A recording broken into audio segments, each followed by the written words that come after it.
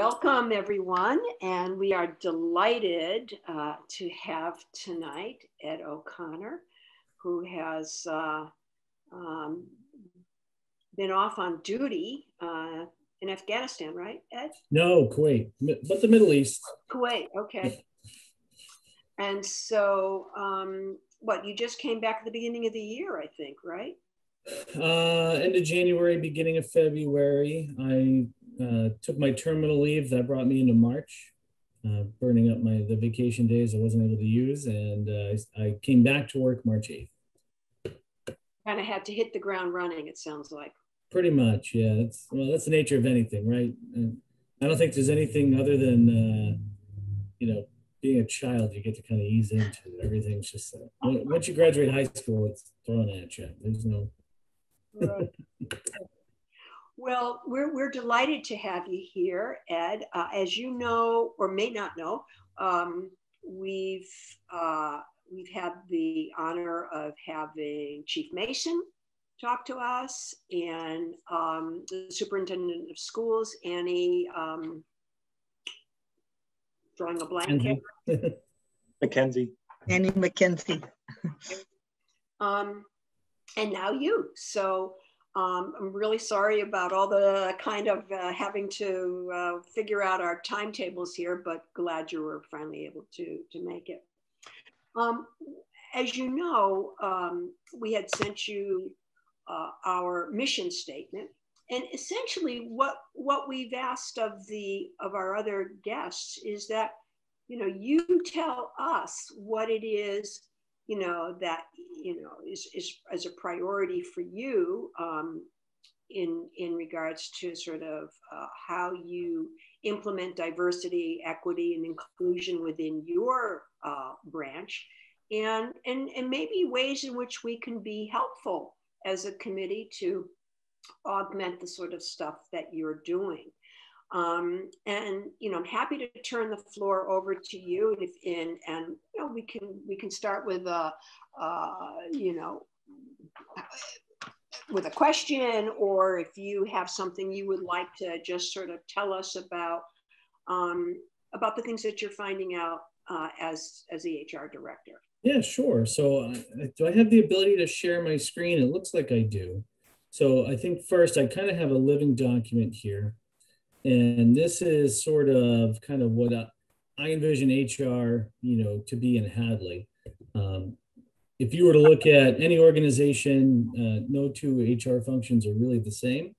There are some items that managers kind of manage themselves. There's some that are placed in the HR department. But I figure we could start by looking at the framework of where I see my department, because it's the newest department in town. And then we can kind of dig into some of the finer items. These aren't necessarily listed in order. These were kind of listed as I had conversations with folks and where I thought maybe they fell into some of the different HR disciplines. So let's see if I can get my screen sharing here. Someone might have to click the approve button. So I'm not sure who the moderator is for this, but it says host participant screen sharing disabled. Okay. And then I'm just going to close a few extra windows to make sure I don't have anybody's, personal information up or anything like that. And I don't, so we should be okay. Let's try this maybe one more time. So I've made you the co-host. You may have to accept that. Okay, so we're going to go with screen 2, and I'm going to share it.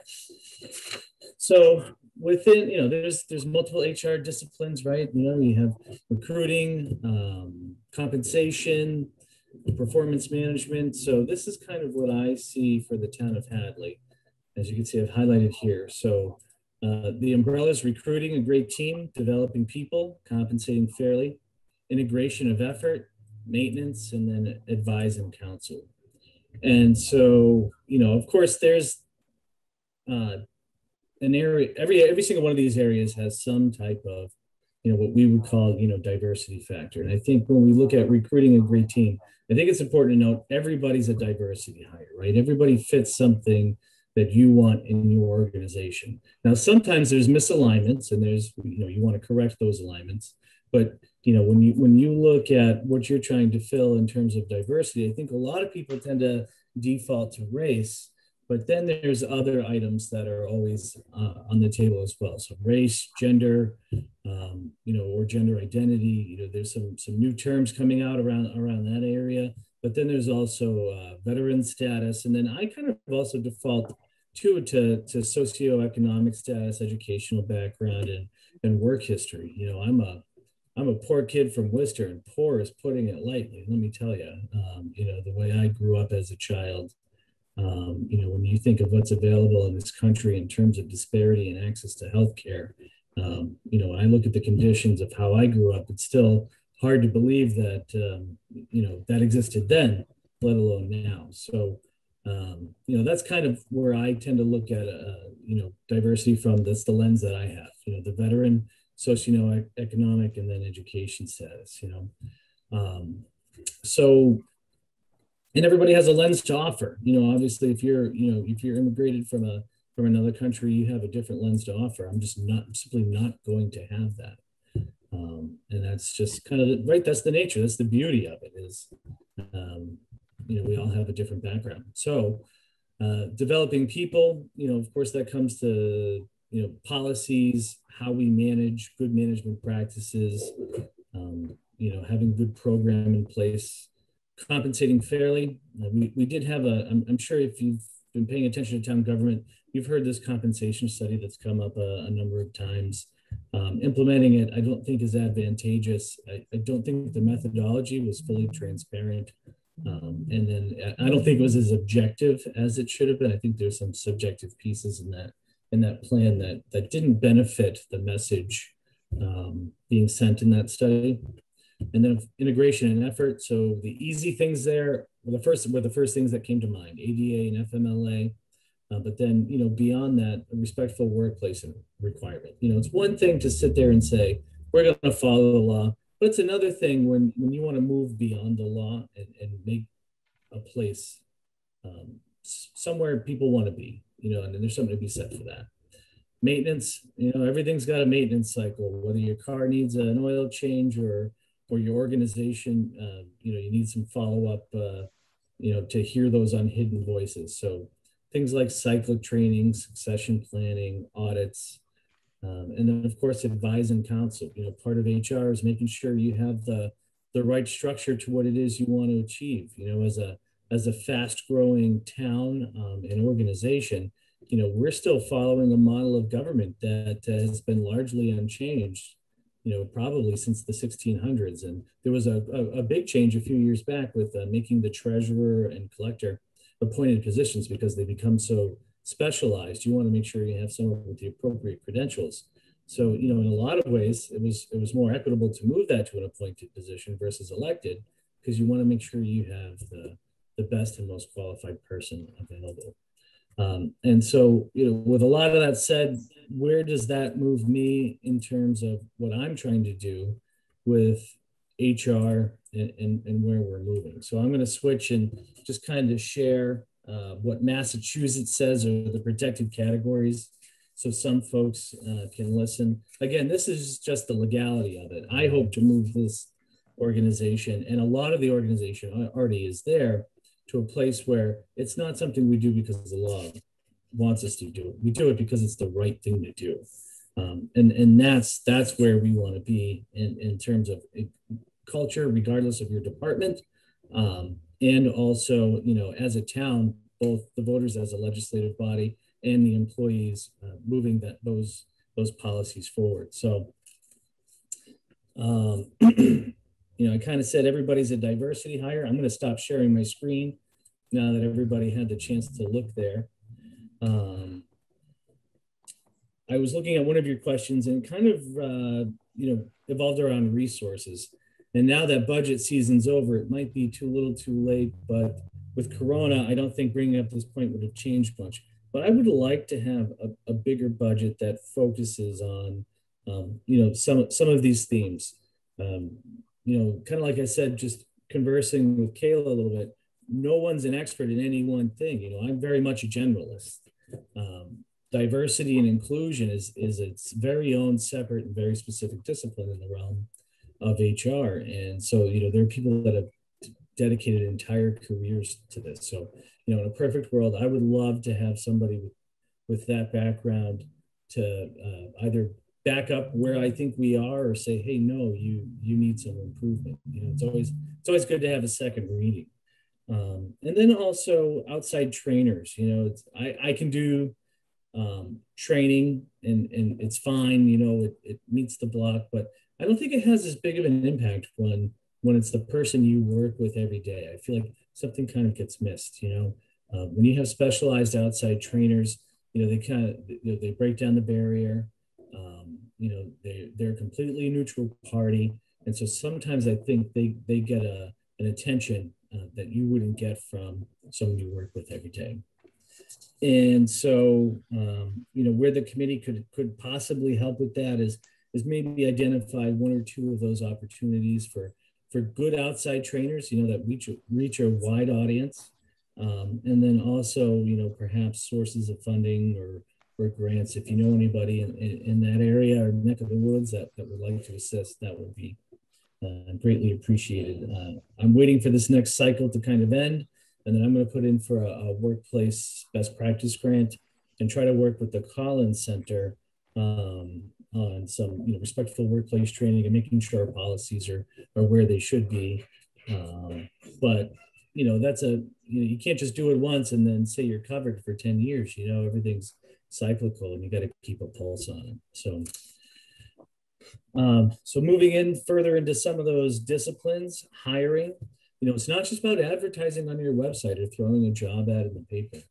The best way to reach a wide audience to make sure, because I guess I should back up. You can't recruit diversely if you're not advertising diversely. So everything starts at that job ad. So based on the amount of budget I have, I advertise every which way I can. I use the town website and Indeed as my primary, sources. And then I will follow up with Facebook and use other echo chambers like the Amherst Chamber of Commerce. When I post something on Facebook, they'll take it off my HR Facebook page and they'll advertise it on there. And then I also look to the community colleges, not so much the four-year universities, because there's no bang for the buck there. I don't get a lot of four-year college grads applying for my jobs that are fresh out. Our last few hires have really been for department heads, and we kind of need someone for experience. So, but I look to the community colleges because there's a lot of folks who teach part-time there that are well tenured and might be looking for a career change, or a lot of adult learners who maybe they don't have the education, but they have the years of experience. And then lastly, I reach out to the Mass Hire Career Centers. If you're not familiar with Mass Hire, they have different names across the state. And they're partnered typically between the state and a major municipality. And a lot of funding comes through Department of Labor, but they've centralized their brand and they're now called Mass Hire. So if you want to apply for unemployment or update your workforce credentials or maybe even find a new job because you're underemployed, Mass Hire would be the organization through the Department of Labor that will help you do that. Now, in terms of everyday housekeeping for diversity and equity, right now we're in the midst of overhauling our personnel policy. It's had a revision in December, which mostly applied to comp time. I think there was one or two other small items. I wasn't here, you have to forgive me. I was deployed, but largely it's been untouched for several years. And in there, you would, if you're familiar with employment and labor law, you'll see some inequity right off the bat. It doesn't touch on some updates to parental leave policies, and it doesn't touch on some items around pregnant workers' fairness and moms who wish to nurse or have private space, to express breast milk and a few other things. So we're working through that to make sure that that's in there. And then also, right, everything has a second, third order effect. So it's not there necessarily on a policy basis, but if I have an employee who decides to have a child or an adopt, how do we make that happen procedurally? And so we have to identify some space that someone may be able to use if they're nursing and, maybe identify some ways, because we don't have a lot of depth chart around here. If someone needs to take parental leave, how can we offset some of their responsibilities to keep those major pieces functioning and moving forward?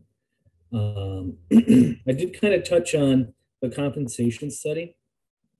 So now we're going to be moving into we're going to do our own compensation study here for the town. And I had talked about subjective metrics. It's not quite clear where the consultant decided what those peer towns would look like. And so what I did is I'm going to pull up the list so I don't misquote myself here. I took 5 community metrics and I ran them across the whole Commonwealth, so all 360 some odd towns. And what I came up with is kind of interesting, really. So the metrics were income per capita, an obscure metrics called the municipal growth revenue factor, but where that's important is where it notes funding around changes like, say, around libraries or schools. It's not major stuff you would see in your budget. It comes from maybe some alternative funding sources, but it tells you, where some of those contributions are coming from, that if you're the average citizen, you might not have a full pulse on. And then, of course, population, you have to consider population. Tax levy, so the total tax levy, not necessarily just your percentage that you're using within your levy. And then revenue by source. So revenue by source, I mean aid and local receipt from the Commonwealth of Massachusetts, local taxes, either from businesses, residential, and then, of course, grants and special acts of legislation, a few other things. And then I also took into account Amherst and Northampton because we share the same labor market. Some folks have a taste for that, others don't. But I don't think you can dismiss your 2 largest neighbors by any means because you share you share the river, for crying out loud. Why wouldn't you take the people into account? So what that brought me for comparable towns is Amherst, Deerfield, Granby, Hamden, Northampton, South Hadley, Southampton, and Williamsburg. Oh, and my other discriminating factor was about a half-hour's drive. And so we're going to use those communities to kind of evaluate where we are. And it's right. That's something you can explain. That's an objective metric. So that kind of moves toward where I move for hiring. Before there was an HR director, it kind of goes back to that second layer. When I interviewed, I had a panel of 5 people. I had some questions you could grade fairly objectively. And so now my goal, and I've been doing it, but on a bigger level now that I'm not deployed, insulating those hiring managers and making sure they're doing a good evaluation on their job, both the job description and then on what they're measuring those potential candidates against in terms of their qualifications. Sort of a kind of a flip. And I'm sorry, I made a note here and I don't know why I skipped over it. In the policies, looking at fairly, neutral language. I don't think you can fully take, the English language is made up of 10 other language. You can't fully remove a masculine or feminine word for everything, but we certainly do our best to make sure people know they're included when they're looking at a job description. Just out of curiosity, I came across a gender decoder for job descriptions, and I ran the 2 most recent job descriptions through that.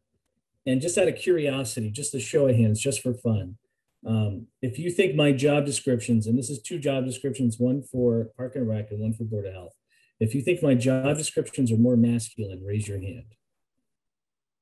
And I guess they're not mine, the managers wrote them, Nobody wants to, that's okay.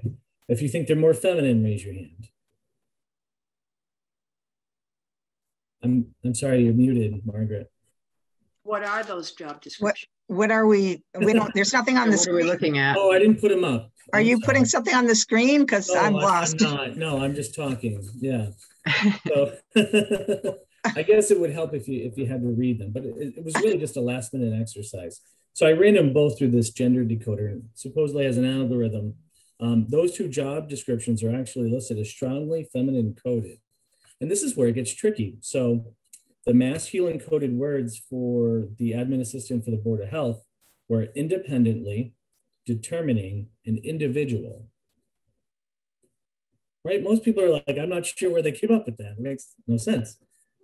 On the other end, so I don't necessarily agree. I don't know about you guys. I'm just talking from my perspective. I don't know that I agree those are masculine words. Maybe in some ways, sure. But I also don't agree necessarily that the feminine coded words are feminine. So this is really an interesting perspective. Support. Would you say those titles again? One is for the admin assistant to the Board of Health, and the other is the Park and Rec director. So the feminine coded words, and there's more of them, is support, responsibility, responding, feel, quiet, committed, and agreement. So, most of those I find to be, business transactional words. You support your manager, right? You're committed to your job, so it's interesting because, it just gives you a different way of looking at things that maybe you didn't have before. Is the premise that that certain words attract male identified or female identified applicant? Is that the reason to put those through this decoder? Yeah, you want to be more neutral? It's not something I ever did really. I just happened to be looking at some training around diversity, and an HR organization pointed me to this. And much like we have a diverse array of head nods, we're not, maybe you're convinced, maybe you're not. But I think something like this could bring out something you might not have thought was more masculine or more feminine. I think, if I were to look at the other job description, so if I were to look at Park and Rec, determines and principles were the more masculine words.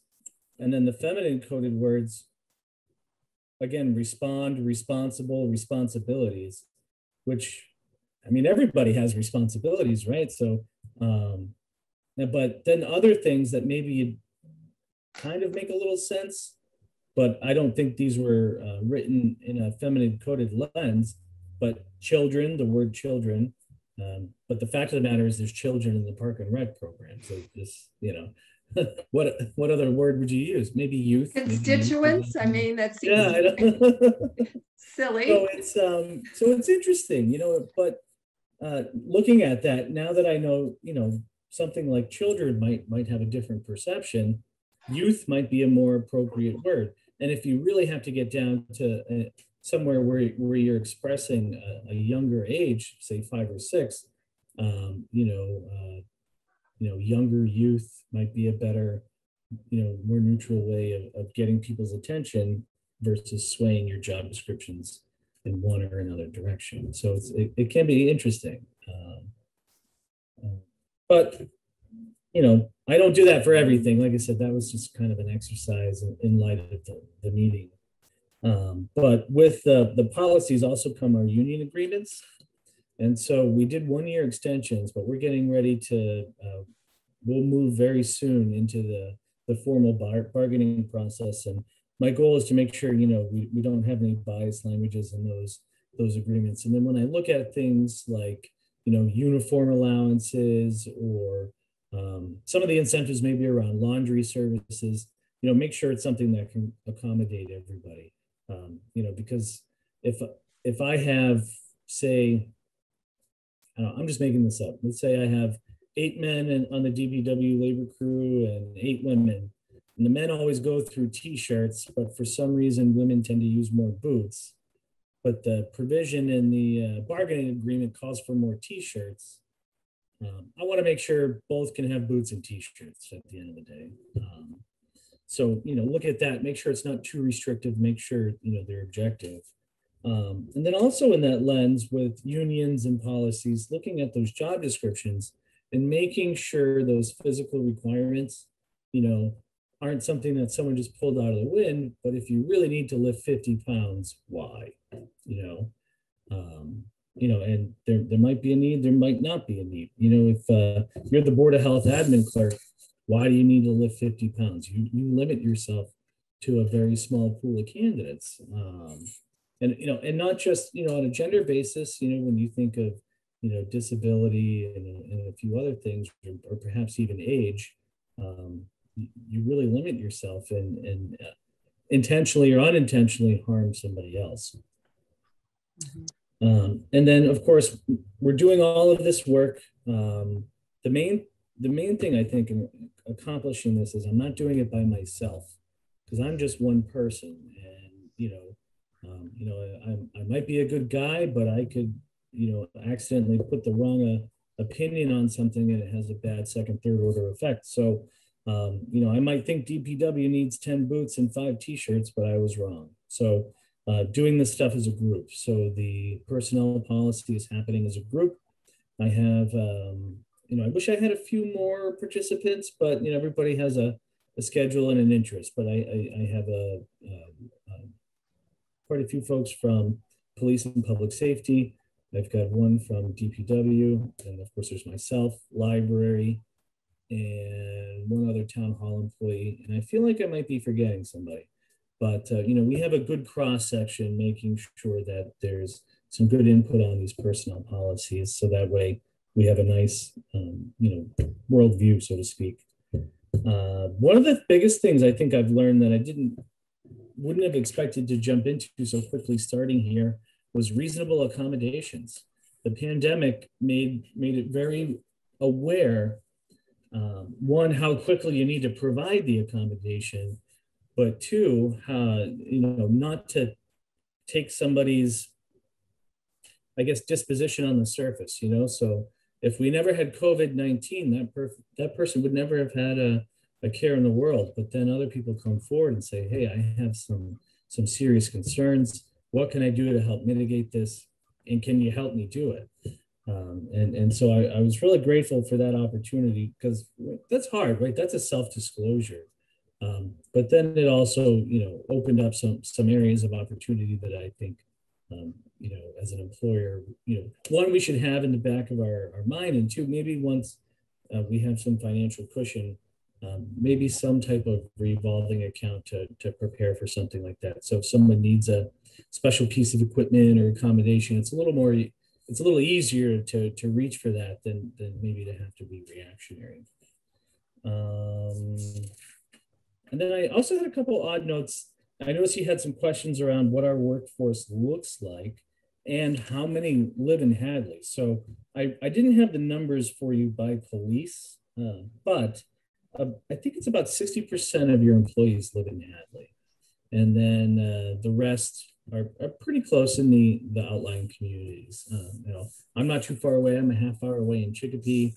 You have some folks in Pelham and Hatfield and Whately and Sunderland. So most folks aren't traveling too far. There's one person I think that lives over an hour away, but they're the exception versus the rule. So that's kind of what I'm trying to tackle. And probably sounds like a lot. There might have been, one or two things that I've missed, but at the end of the day, I want this town to be, a place somebody wants to work, somebody wants to live, and I think if we're doing the right things and we educate people the right way, some of these topics around diversity, equity, inclusion will kind of sort of be done almost naturally versus a hindsight. And so as we modernize our government, that's the direction I'd like to see us go.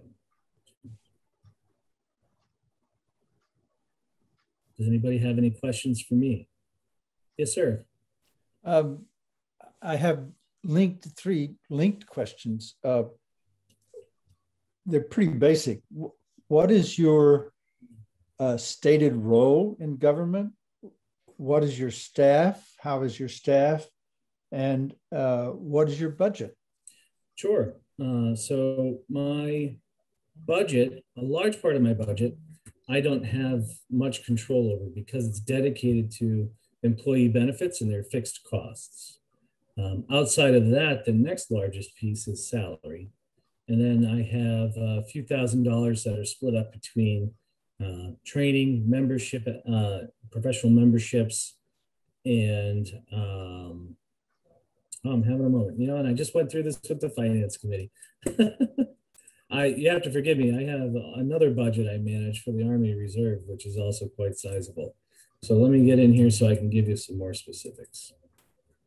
All right, so my pure HR budget is roughly $150,000.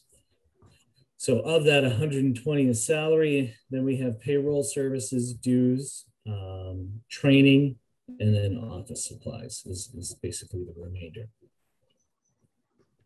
I would like that training budget to be a little bit more. Beyond diversity, equity, inclusion, there's some other items I would like to touch on, in terms of safety and management training, just to make sure people have the tools that they're equipped with to, one, both manage their workforce, and two, manage their day. What's the best way to go about my dangerous job in TPW or police? So, how many are on your staff? It's Joan and I. There's two. So Joan manages most of the benefits and payroll, and then I manage both the department, but then also most of the labor issues, the advertising, working with the other boards and committees to make sure they're hiring their folks, or if they have a labor issue, something to that effect. And what is your charge? My charge, it's kind of a lot, but more or less, HR's function is one, to insulate the town in making employment decisions and advising on employment law. So when you think of things like, maybe minimum wage, salary, making sure people are taking their lunches and breaks on time, that's part of it. But then there's the performance management piece, making sure folks are trained adequately to do their job, making sure job descriptions are written accurately to perform their job. But if they're not performing, fairly bring them up to speed and coach them to performing. My least favorite part of my job is having to advise someone to terminate an employee. I absolutely hate that, because I feel like I've failed more than anybody else when we have to do that. And then, of course, look at the other component is maybe some job analysis, making sure the right amount of staff is tied to a function. And unfortunately, that's the one that tends to take a wayside. We all tend to feel we're a little understaffed. So Ed, I guess I'm just a little surprised. There are only two of you. We get a lot done, though. We get a lot done between the two of us. Yeah. But how many? I don't have any idea. How many employees are there in town? So I don't support schools through labor relations. I manage only the town side for labor relations, and not just unions. Any labor issue, union, non-union, I'm involved there. So for payroll purposes, between volunteers, elected officials, and appointed full-time or part-time employees, it's about 300, give or take. And some volunteers they're paid. So if you think of folks, and they're not consistently on the payroll. So if you think of like maybe some of the election workers, they only come on for the election. They get paid for, their 1 or 2 or 3 days of work, depending on what they were helping out with the election in terms of preparation, and then of course managing the election itself. Or some volunteers, they might not get paid regularly, but they might get reimbursed for an expense. So like maybe, or even if they're elected and unpaid, like maybe say a select board member, we might reimburse them for, mileage to a professional training or meal expense. So, somebody's always getting paid somewhere, and payroll will keep you busy. But, and then on the town side for labor, you figure, you have Board of Health has an employee, Board of Assessors has employees, Park and Rec has an employee, and then the rest fall under the select board. So there's a good 125 or so folks under the administration, maybe a little more, maybe 150. If you want a good hard number, I'll get it to you. I wasn't prepared to offer that today. So No, it just strikes me that your job encompasses not only the legal aspects of things, but you're trying to hire the best person, or you're trying to look at your policies and update them, and I don't know how much your training budget is, but it doesn't sound like whatever it is, it's much. Yeah, some of the departments naturally manage their own training, right? So police in-service training, I'm not going to be involved with too much. It's pretty much set as an institution and a legal standard. Same thing with DPW. They have some things they have to do by OSHA, and it's insulated in their budget. But when there's pockets and there's new manager training, if someone goes from being a crew member to being a crew leader or supervisor, or if someone's going from being a patrolman to a sergeant, there's those admin functions that you have no matter what your field of expertise is. And so making sure those managers know where to go to one, either find the information. If they can't find it, well, then they come to someone like me. So that's kind of where I would like my training budget to be centered around. Sure, yes, the legal compliance, sexual harassment, diversity, those sorts of items. But then moving beyond that, and what do we do when someone becomes a new manager? If someone wants to transfer departments, do I have the ability not to just train them in the new department, but do I have the ability to hire and bring somebody on to replace them? So that's kind of what I would want my training budget to be centered on. Would be those broadening opportunities that, and I'm sure we've all been there, right? A lot of those functions have been pushed by the wayside at some point or another. So. And when there is a hire to be done in the town, are you on the search committee for all those positions, or do you advise those search committees? It depends. With the town administrator, I advised. I helped draft the questions, make sure they were rated appropriately. I didn't feel it was appropriate for me to vote because I wasn't sure I was going to be able to be there for the whole process. So with the Park and Rec Commission, and it's fine, it's their prerogative.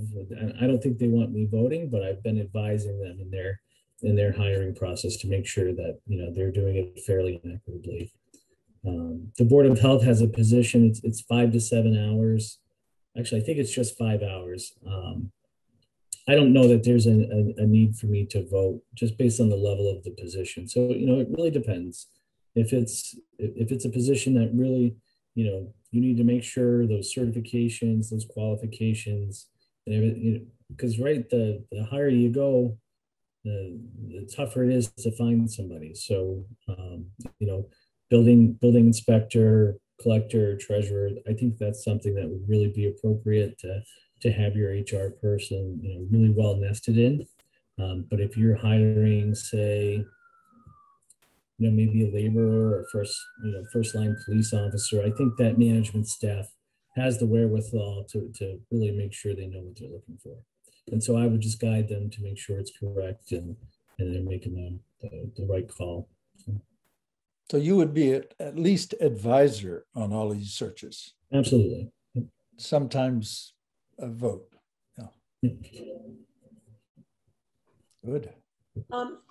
Ed, earlier on, you said that you work with the Collins Center. I'm not familiar with the Collins Center. Oh, not so much that I work with them, that I'm trying to get their services. So UMass, there's also one here on Amherst, but it's not quite as robust in terms of the municipal functions that they can assist with. But there's two centers, the Collins Center in UMass Boston, and the name of the one in Amherst is escaping me, but they were formed to benefit, the Collins Center, mostly municipal government, but to benefit organizations for, management practices, research projects, feasibility studies. There's a number of items that they can offer. And so they do have the ability to provide some good management training policy advisement, you know, just like anything, some people love it. You know, you have your folks that rave about it, and some go, "Oh, I would use something else." But I would like to. I spoke with their, and the beauty of them is you don't have to bid for the services, and they're reasonable. I wouldn't say they're cheap, but they're reasonable. And the reason you don't have to bid is they were developed specifically for this purpose, to advise municipal government. So they're exempt from the bidding laws. So I think they'd be a pretty good fit for some of the HR stuff. I think they would really serve us well. You mentioned, you know, you're looking for grants and, you know, as a source of potential funding. Is that something that, you know, something like the Collins Center can put you in touch with, or? Yeah, so the person I spoke with at the Collins Center said she would actually help me write the grant. That's part of their function as well, as assisting with the grant. But you know, in a perfect world, I would love to have a human resources information system. It's a bulky cost. You know, I mean, you're really looking at it as part of a capital investment, and so that's probably, you know, 5, 6, 7 years down the road. But that's really where I would be looking for some of those lofty technology grants. So that way, you know, because that can really help paint your picture. You know, there's a lot you can do there in terms of statistics and numbers, data modeling.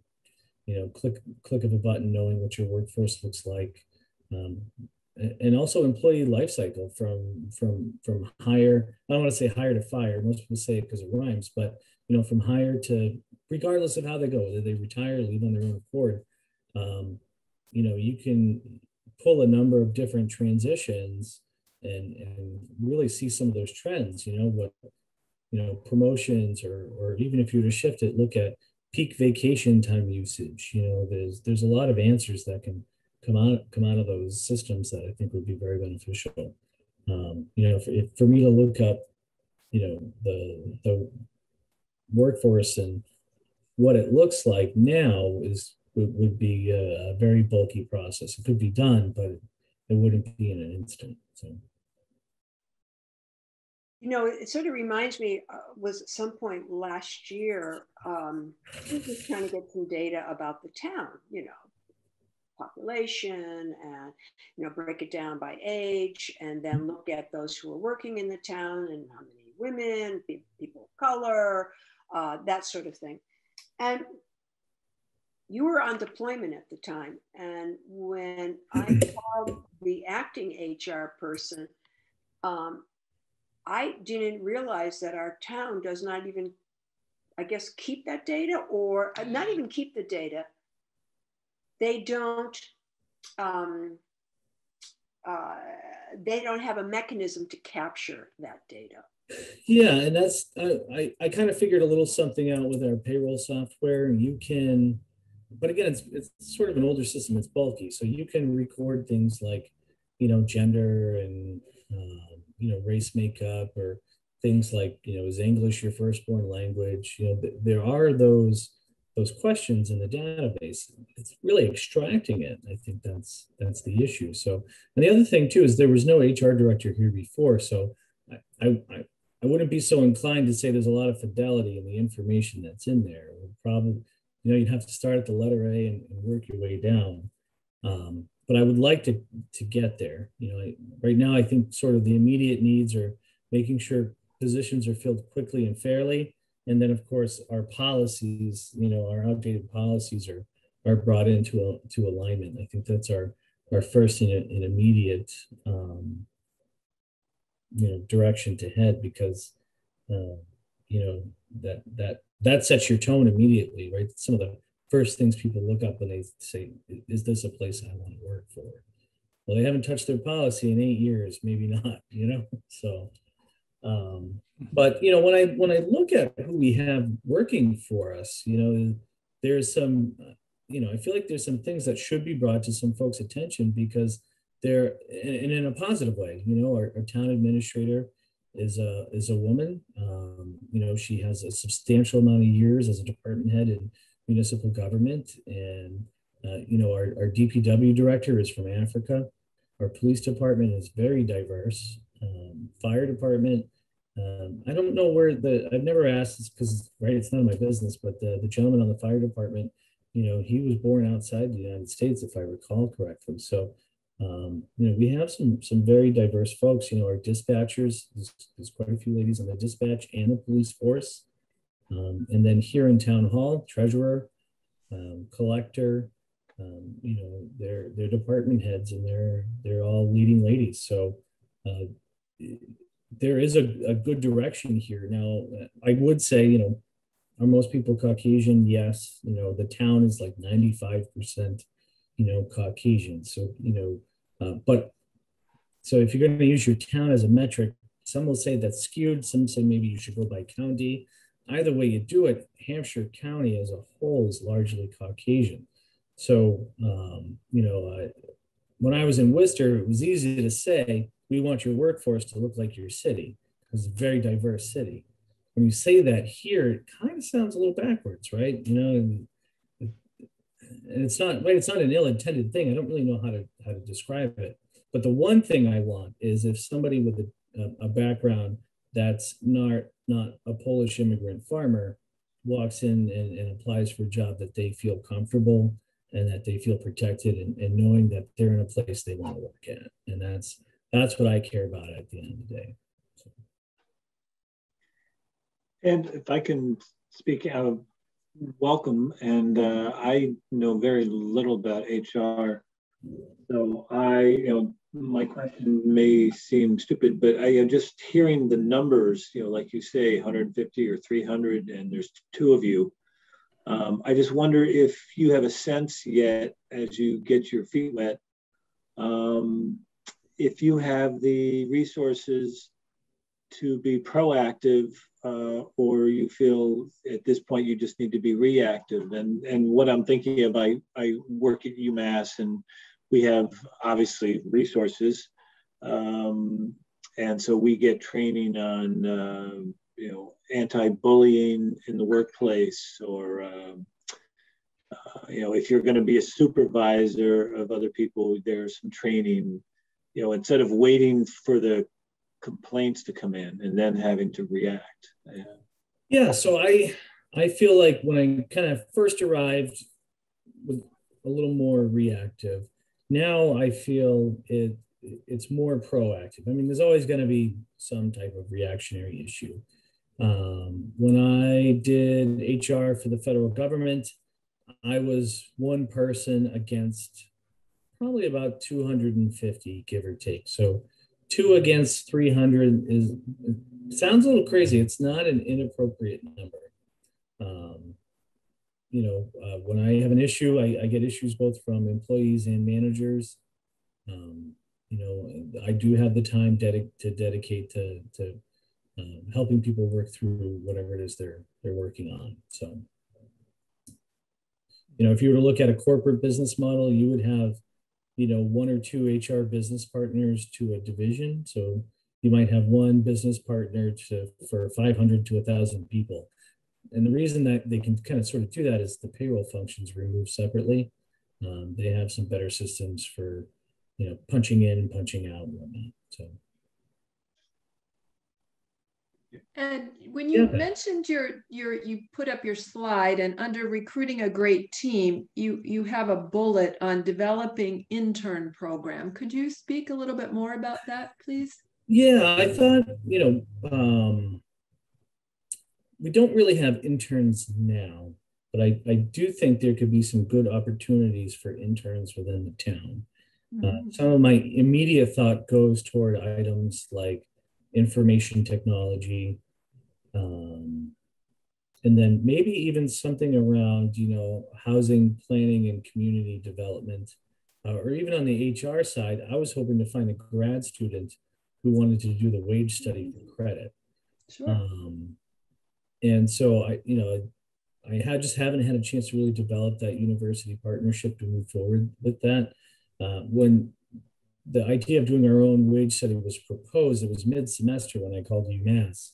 The only folks I were getting, they wanted to do it for, stipends. They wanted it as an extra paid project, which I can't really blame them for that. It just wasn't something I was able to take on at the time. So I do think there are some projects that could benefit both the town and a couple of students as a capstone for maybe a master's level course. So.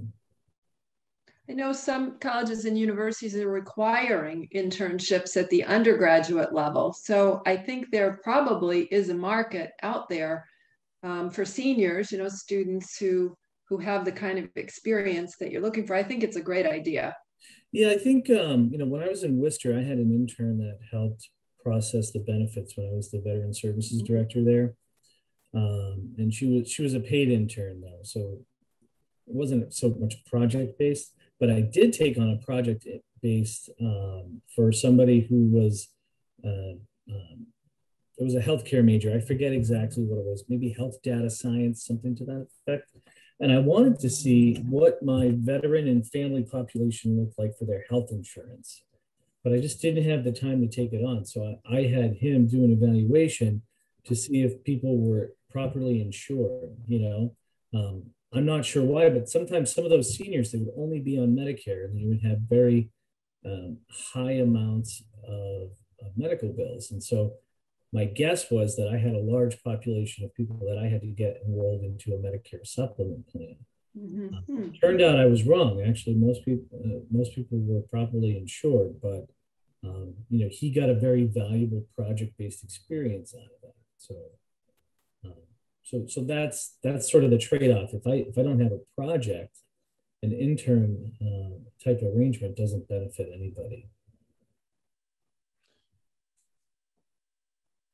Would it be feasible or desirable for you to reach out to the university and Amherst College, Mount Holyoke College, Smith College to let them know that those intern possibilities exist in your office and encourage teachers to take advantage of that for projects within classes? Yeah, so I just as I guess my test case, I did that with the compensation study. The only college I heard back from, believe it or not, was UMass. Nobody else was interested. And I reached out to every business and economic program in the area. So. Yeah, it probably is seasonal because students come through who are interested in various things, classes do different things, but yeah. But it is something I'm interested in, when something comes up, it is a direction I would like to move toward. Yeah, it's not a very reliable source. No, but like I said, it can be good for some of those projects, that. For the health data science major to go through and look at everybody's insurance and what they're enrolled in and as a city. So you might not be familiar with what a veteran services officer does, but there's two parts to it. There's sort of like an unemployment benefit, and then there's a safety net. So if you're disabled or maybe elderly and on a fixed income, you can see your veteran services officer. And some people will receive regular monthly payments, or others will get reimbursed for things like medical expenses and a few other things. So he was able to kind of go through, do whatever his major taught him to do, and help us find those areas to help people save money. So, does the size of Hadley, the population of Hadley, keep you from doing certain things that you would like to do? I know we're under some sort of. Yeah, me specifically, I don't think so. Like if I don't get an HR database, I'll be okay. We hire in onesies and twosies. It's a little weird doing employee orientation with just one person, but we do it. And I tell folks, I'm like, hey, please don't think I'm just talking to you. I'm used to doing this with a group and we have some back and forth and some dynamics. So, you tell me what you think you need out of orientation and we'll meet somewhere in the middle. So I'll check the block on this end and you tell me where your gap is and we'll combine the efforts, So for some that might be benefits, others, maybe they don't understand when they can use vacation, it depends on their work experience and where they're coming from. So You know, and it works. You know, you just got to find a way that works. But I can tell you there are grants out there outside of, you know, HR that the town does miss on, either, you know, due to population size or, you know, median area income. You know, it's tough. You know, every community has somebody in poverty. Then how do you get passed over, say, for a grant that's trying to, you know, bring some food equity to where you are? And you know, it does. It's hard to say, but we don't always have the right stats to support what we're asking for. So, but that doesn't mean we should stop asking. So, do we know how many students are living in Hadley as opposed to others? I don't. I might be able to squeak you out a rough number, maybe, if I were to dig enough through like some of the census data. But I'm really not sure. That may not be something you need to know, but yeah, no, it's we've been curious. It came up at one. Yeah, it's not a number that I would look for.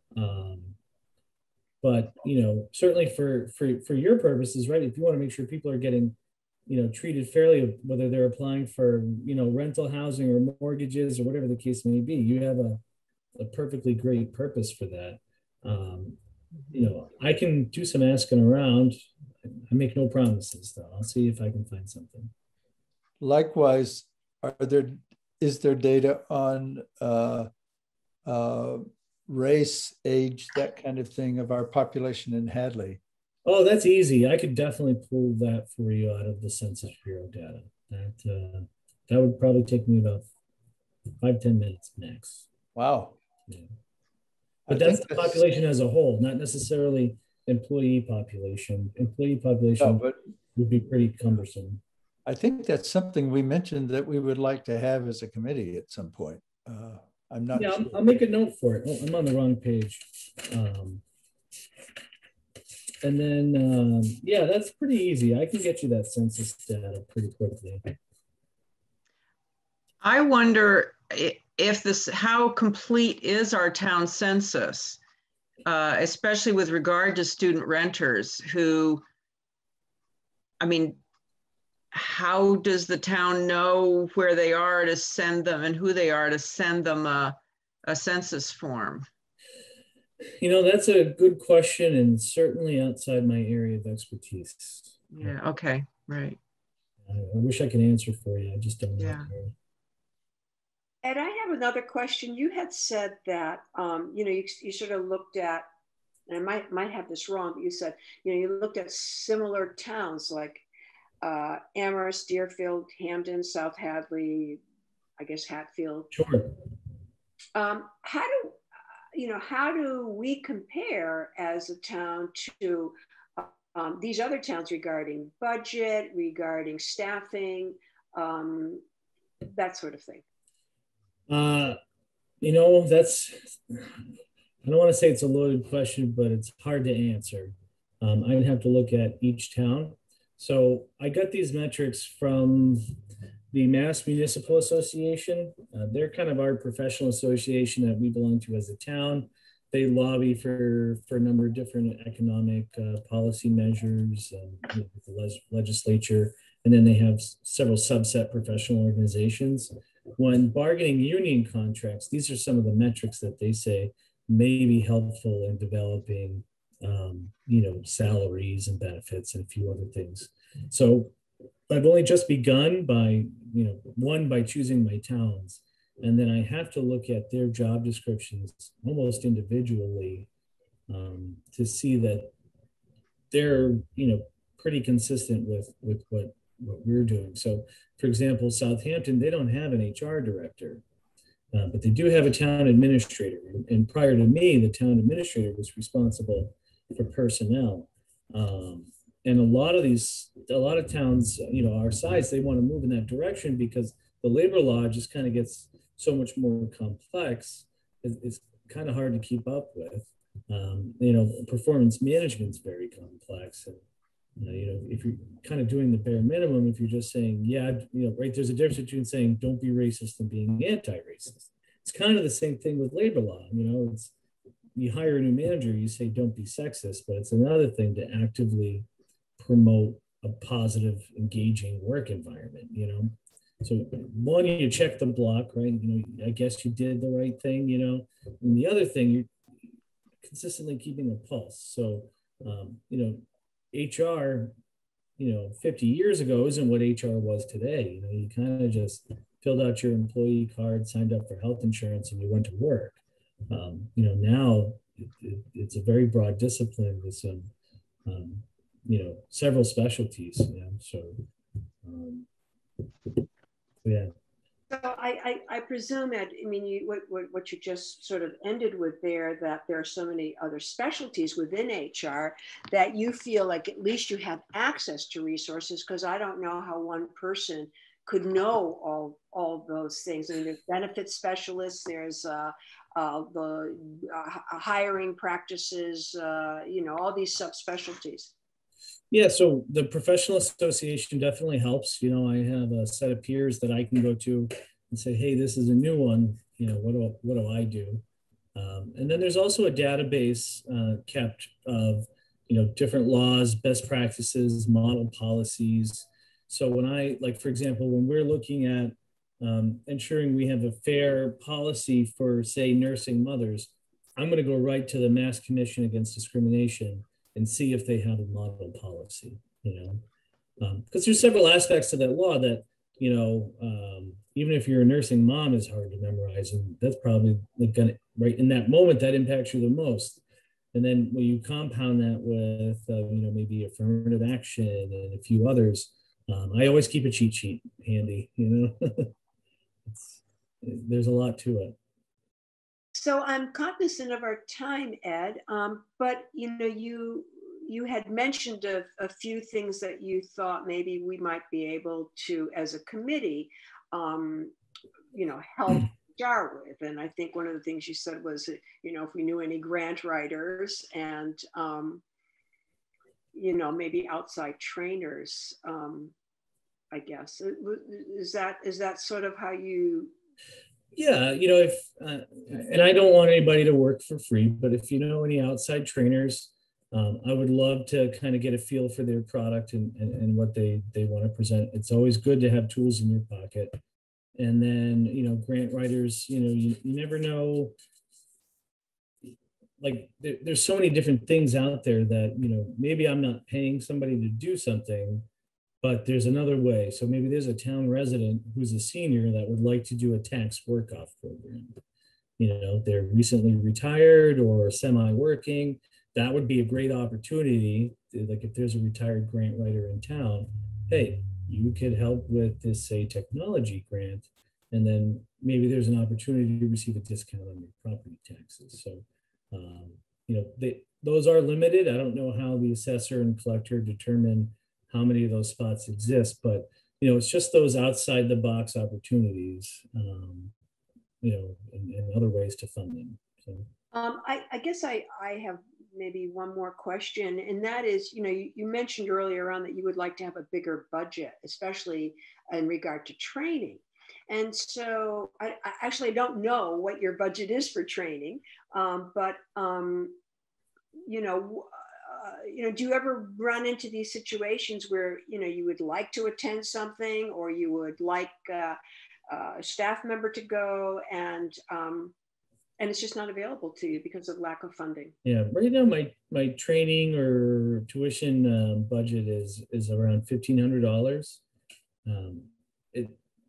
COVID has kind of staved off people signing up for some items, and of course I was gone quite a bit. I was deployed unexpectedly, so I can't fully answer your question. But my gut tells me I'm not sure $1,500 is fully enough. If it were up to me, I'd have like a revolving training fund, you know, say I'm just making up a number, say $10,000. You know, if we spend 5, great, we put the other 5 in. If we don't spend the 10 that year, that's okay. That would be my perfect world. And you know, I'd have to look back at some of the statutes. I might not even be able to have a revolving training fund. It might have to be a dedicated funding source every year. I'm not sure. So. Does anyone else have any questions they would like to ask? No, it's been very informative. Yeah, well, I hope, you know, I'm not gonna lie, I was a little nervous because I was gonna go before the police chief, and the two hot button items around, you know, diversity and inclusion are obviously human resources, and then some of what we're seeing, you know, on social justice platforms and departmental funding. And, you know, no matter where you stand, it's a complex issue that a lot of people have some emotions toward. And, you know, I feel like we're doing the right thing, but it's one of those, you know, we're a small town, we have limited resources, and it's hard to choose, you know, what you're going to take on and what you're going to say no to. And, you know, you folks seem like you're very supportive, and you have the best interests of the town, and I really appreciate that. So. Well, it's been wonderful to have you come and talk to us about some of the issues that, you know, your department, you face, what the town might face, and, you know, what your vision is. We really appreciate you taking this time to speak with us. And, you know, we would like to think that, you know, you can come to us at any point in time too, and say, you know, hey, we could use help with this, and, you know, maybe there's something that we might be able to help with too.